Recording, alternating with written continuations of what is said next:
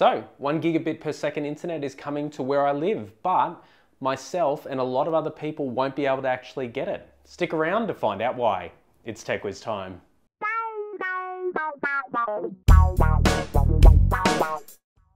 So it was recently announced that Wollongong was going to be the first gigatown for receiving 1 gigabit per second internet in Australia.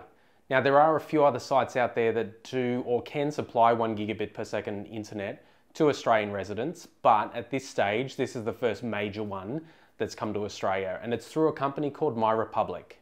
So if you've checked out my previous video, which will be up here now, what I had to do was actually load balance two ADSL2 connections that were running at 5 megabits per second each. So that was 5/1. And basically what I had to do was get two telephone lines installed so I could run both of them at the same time. So I was able to get 10/2, which is 10 megabits per second over 2 megabits per second upload. So then what happened in September, the National Broadband Network, which is the government-funded broadband campaign for all of Australia, came to my area.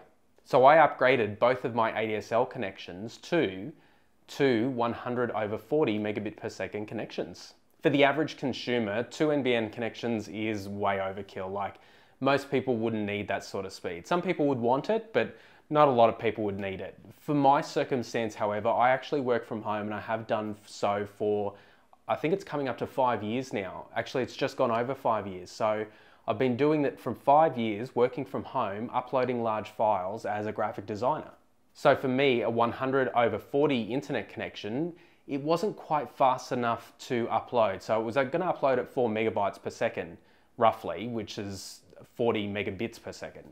What I really needed was double that speed so I could at least get it up there twice as fast, because like anything, if time is money, then for me, being able to upload a lot faster is going to save me money as well as the company that I work for.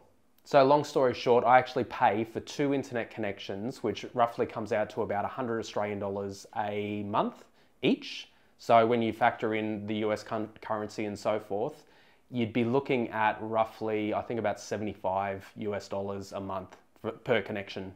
And in pounds, I think it's about 50 pounds a month each. So with that little bit of a backstory out of the way, what's happening is that our town, Wollongong, or it's really a city really, it's been announced to be one of the first for MyRepublic to bring 1 gigabit per second internet connections to the region. And with the changes happening in July in regards to the wholesale prices for speed tiers, what's going to happen is that more and more retailers are going to start offering higher speed tiers because it's going to be cheaper for them. And in this case with MyRepublic, it looks like they're going to be offering the service for $129.95 per month, which in US dollars is about $100 a month. So I haven't seen a clarification on what the upload speeds are, but it could be anywhere from 400 megabits per second to 1 gigabit per second on the upload stream. And if that's the case, for me, uploads are more important than anything. So I don't really worry too much about the downloads, because 100 megabits per second is pretty good for downloads. Even 200 megabits per second is awesome.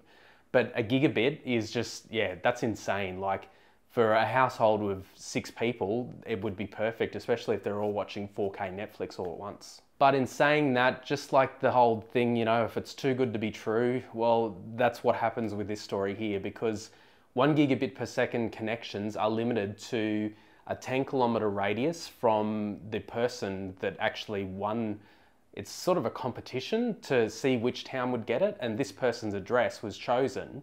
So because of privacy reasons, I don't think they're able to give out the address. It could be CBD. I haven't seen anything that tells me that it's from the CBD, but from what I'm aware, it's from this person's address. So that could be anywhere in Wollongong, to be honest. The second downfall is that it is only available to people that have fibre to the premises.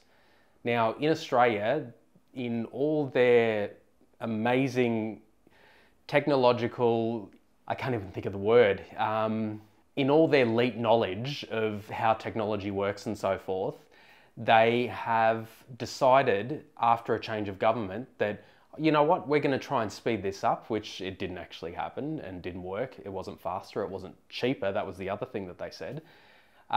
They figured that, okay, you know what, we're going to do it to the node. So fibre to the node, and then from the node, they'll use the existing copper that's in the ground that's, you know, almost 100 years old.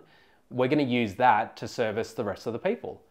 So I'm actually one of those people that is on fibre to the node, so I'm not eligible. And a lot of people in the Wollongong region won't be eligible either, because fibre to the premises is primarily in the CBD areas and a little bit around, I think there's a couple of places down south a little bit more that have it, but apart from that, most of the Wollongong is on fibre to the node. So with the media uptake of this saying, oh, 1 gigabit per second is coming and so forth, yeah, don't get too excited, because most of us in Wollongong that would even want this won't be able to get it. And I did actually get clarification from My Republic to say that they won't be offering it to fibre to the node customers. So for anyone that's thinking, oh, but they haven't actually said that, then yeah, they have. I got the email and here it is here. So with that said, it could be cheaper for those people that need the faster internet speeds, but the people that do want them probably won't be able to get it. But in saying that, there is one person that could probably use this, and his name is Angus, and he's over at Maker's Muse, which you can check out his channel here. He does 3D printing videos, so if you're interested in that sort of thing, go and check him out. He's in the Wollongong region, and he is definitely on fibre to the premises. So if he's not locked into a contract, he could look at this and possibly even save some money doing so as well. Pretty much he would be able to set up a live stream on all these 3D printers and upload all that footage all at one time, and it probably wouldn't even touch his 1 gigabit per second internet connection. So think about that, Angus. And for those who think that I'm biased and so forth about how the Australian government has handled the internet connection throughout Australia, you can check an article out down in the description below from the New York Times, where they basically go through and say how Australia has really bungled this. And unfortunately it has, because the government and the telecommunications were trying to mix, and it just, honestly, it didn't work out. So unfortunately, Australians and Australia as a country is now limited by an inferior technology that will be outdated before they even finish. I was speaking to a journalist from Sydney, and he is on ADSL, and it's not the fast ADSL either. It's really, really slow. So he can't really work from home. He can't even really game. When he's playing Dark Souls, it just craps out on him. So that just goes to show, like, he won't even get the NBN in Australia, in Sydney, which is a capital city, until 2019. And even then, he probably won't get fibre to the premises either. He'll probably get fibre to the node. So any chance of him upgrading to a 1 gigabit per second connection is virtually impossible. So that's the deal with the Australian internet infrastructure at the moment. The NBN is still being built. It won't be finished for years to come. And even when it is finished, it's going to be outdated, and the technology is not going to be fast enough. So unfortunately, our politicians have disappointed us once again. But in moving forward, I mean, I've got fast internet here myself. I'm not too concerned. It would have been nice to be able to have those faster upload speeds and only pay for one connection instead of two. A lot of people have said out there, you're taking a connection away from another person in this suburb. That may be the case. However, if we were on fibre to the premises, I wouldn't need to. I would be able to get 100 over 100 connection, and when it eventually comes here, a 1 gigabit per second connection. That wouldn't be a problem. If anyone remembers a certain person called Bill Gates, back when computers were in their infancy, he was saying that 640k kilobytes of memory would be enough for any computer. Move on to the future, and now we're looking at my machine having 64 gigabytes of RAM. So that's quite a little bit more than 640k. And the same thing was actually said about the National Broadband Network, that 25 megabits per second would be enough for anyone. 4K, 8K footage is on the way shortly. I really don't see 25 megabits per second being enough, but who am I? I'm just a tech enthusiast. I'm not a politician. I don't make the rules. But I wish they would actually listen to people that do use the technology and do understand that in the future things are going to be needed more, just like power, food, etc.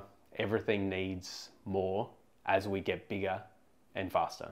So that was another one of my on the couch videos, a bit more of a relaxed response of me just talking to you back and forth. Nothing too tense, just me talking about a topic, in this case, the internet. I really hope you liked it. If you did, make sure that you give me a big thumbs up. If you didn't like this new format, then make it known by giving me a thumbs down. I'm working on editing and putting together at the moment 2 Synology videos, so they'll be both on virtual machines. So if you're interested in virtual machines and NASs and so forth, then make sure you check those out soon. Subscribe to this channel if you haven't already, and as always, imagine, learn, create. What is the current temperature in Celsius? It's 11 degrees Celsius right now. What is the current temperature in Fahrenheit? It's 51 degrees Fahrenheit right now. It's winter in Australia right now, and it's pretty cold.